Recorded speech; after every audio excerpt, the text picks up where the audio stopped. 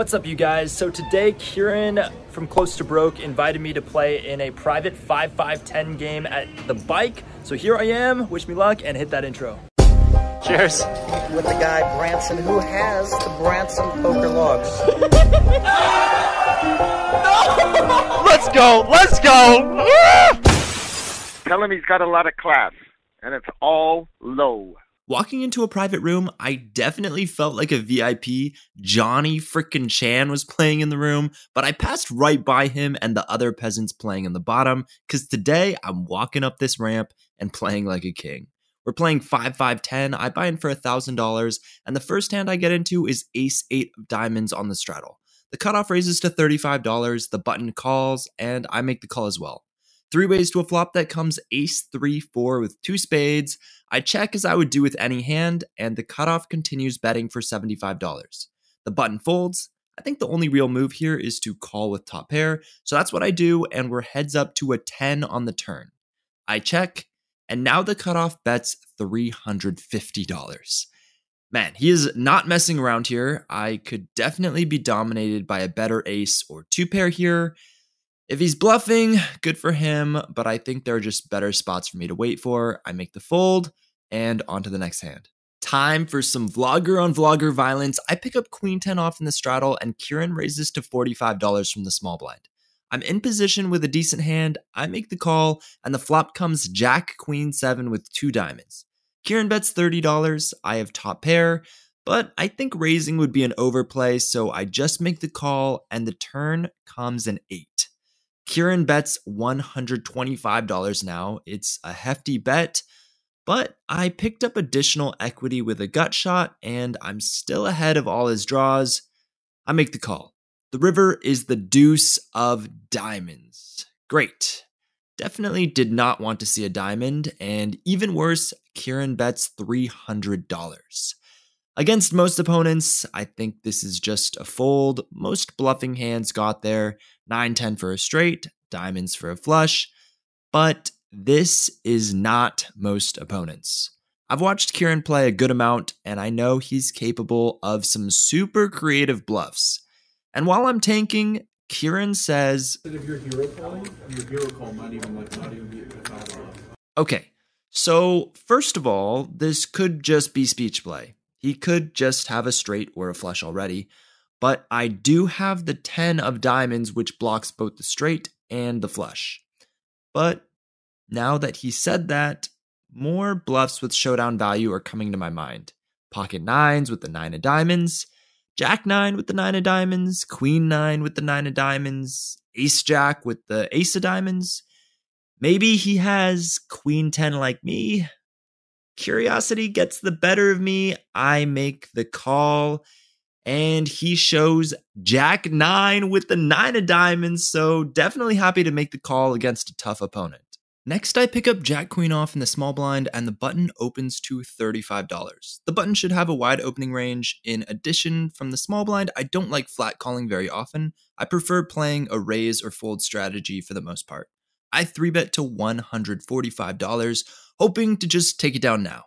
Well, instead, I have flashbacks to my days as a security guard because I get no respect. The big blind calls, and the button 4-bets to $500. Yeah, that didn't work. Time to tuck my tail between my legs and fold. Next hand. Moving on, I get King 10 of diamonds in the big blind. The hijack raises to $40, and I make the call. Heads up to a flop of Queen 9-8 with 2 diamonds. Super pretty flop here as I have a flush draw and gut shot straight draw. Still, I check to the pre-flop aggressor as I would do with all my hands, and he continues for $45. Alright, with my combo draw, it seems like a good situation to put on the pressure. I raise to $150. My opponent calls, that's totally okay with me, and we go to a turn which comes a king. Interesting spot because now I have a good amount of showdown value with top pair. I slow down and check. I don't think worse hands are going to call 2 more streets of value, and if he has a better hand like King Queen, I might get raised if I bet and put in a really difficult decision. Anyway, my opponent checks back, and the river is an offsuit ace. Great, even more hands I'm losing to now, like ace queen or ace high flush draws. I check just looking for showdown, and thankfully, my opponent checks back, I flip over my cards, and they are good. Let's keep the good times rolling. I pick up ace-king off in the small blind, and the action folds to me. Since I'm out of position, I'm going to open a bit bigger, so I make it $45. Then the big blind 3-bets to $130, and it's back on me. I should be opening pretty wide from the small blind, which means the big blind should be 3-betting fairly wide himself. I have a top tier hand, so I put in the elusive 4-bet to $400. Great result. My opponent folds pocket jacks, and I take it down without having to see a flop. It's deja vu. I pick up ace-king again, this time on the button. There's a double straddle to $20, and Ethan, Mr. Rampage Poker himself, raises to $60 from the cutoff. Pretty clear 3-bet spot. I raise to $180, but then the big blind flat calls, and the $10 straddle 4-bets to $460. Ethan folds. It's back on me. Oh boy. What to do? Well, first of all, we are playing in a private game where all the players are significantly more aggressive than normal. When the big blind flat calls my 3-bet, it incentivizes the straddle to 4-bet a little lighter to try to take down the dead money. Okay, I am blocking aces and kings. Let's go for glory. I 5-bet all in for $1,500. I'm repping aces and kings here. This move should look incredibly strong. Let's hope it gets through. The big blind folds, and then the straddle makes the fold. Let's go. Just like that, we take down a huge pot pre-flop. Next, I get pocket nines on the button. The cutoff raises to $40, and I think this is a spot I don't mind flat calling or 3-betting, but we're in an aggressive game, so I follow suit and 3-bet to $120. The cutoff makes the call, and the flop comes out queen 6-3 rainbow. The cutoff checks. It's a dry board, but I could have a lot of strong queens and overpairs as the 3-better. I make a small c-bet of $85, and the cutoff calls. Well, it's a dream scenario. The turn is a 9. I hit a set, and the cutoff checks to me. I bet $250, targeting a queen, maybe some flush draws, and with that, the cutoff makes the call again. The river comes the jack of spades. Not exactly the card I was looking for as the backdoor flush comes in, and the cutoff checks to me. He has around $700 left in his stack, but now, unless he has jack queen, I don't know how likely he's calling an all-in here with just a queen. I decide to size down. I bet $300, forcing any queen to make the call. He's pretty unhappy, lets out a big, but calls. I show, and he flips over ace queen.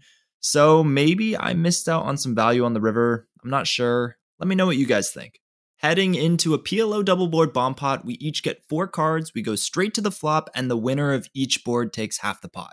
I pick up jack, jack, queen 3 in the low jack. The first flop comes 7-3 deuce, all clubs, but the second is jack, queen 3 with 2 hearts. There's almost no chance for me winning the bottom board, as any one of my opponents could have just flopped a flush, but the top board looks great, as I have middle set.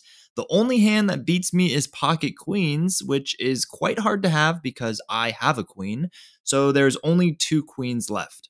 I bet $75, and the hijack and button both call. I feel like if someone had the nuts on either board, meaning queens or an ace-high flush, they would have likely raised, so I'm feeling pretty good, and the turns come a 10 and a 5. Not the board-bearing top card I was looking for, but I still have the second best hand possible, so I bet $250. Both the hijack and button call. Hopefully, they both flopped flushes on the bottom, and I can take half of the overall pot. The rivers come a 4 on bottom, and the 6 of hearts on top. So now I'm in trouble. If either of these guys have hearts, I'm toast on top, and bottom is no good for me either. So I check. The hijack bets $500. The button calls. It'll be extremely painful if both my opponents just have clubs, but I think I still have to fold here. I lay down my cards. The hijack shows pocket queens, so he actually had me crushed.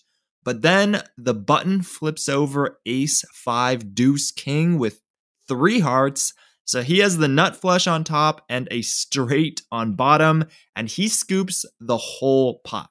So thank goodness I didn't put another dime into that pot because I would have been screwed. Let's get back to some normal hands. I pick up pocket 10s on the cutoff. There's a $20 double straddle and the hijack opens to $75. Again, I think this is another spot for aggression. I 3-bet to $225, but then the button 4-bets to $550. Folds back to me. I think I'm just dominated too often in this spot. I think 4-bets are going to be jacks or better and ace king. Even if the flop comes out low cards, I'll be out of position and still won't know if my hand is good or not. I make the fold. The button shows a king. Later, he told me he had ace king, but even knowing the results, I think the fold is still the better play overall. Last hand of the vlog, I get ace king of hearts on the straddle.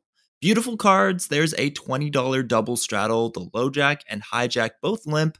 I'm mentally calculating what my raise size is going to be, but then the small blind goes all in for $345. Instead of just flat calling, I raise to $700. This way, I can just isolate the small blind, or if someone does decide to call, I'm building up a side pot to fight for. Well, everyone else folds. I ask Marty if he wants to run it twice. He says, yeah, and that he needs a miracle. He flips over jack 7 of hearts, so he's dominated. But the first board comes 7, ace, 6, 6, 9. So I lock that one up. And the second board comes 7, 4, 7, king 3. So Marty has trip 7s there, and we chop the pot.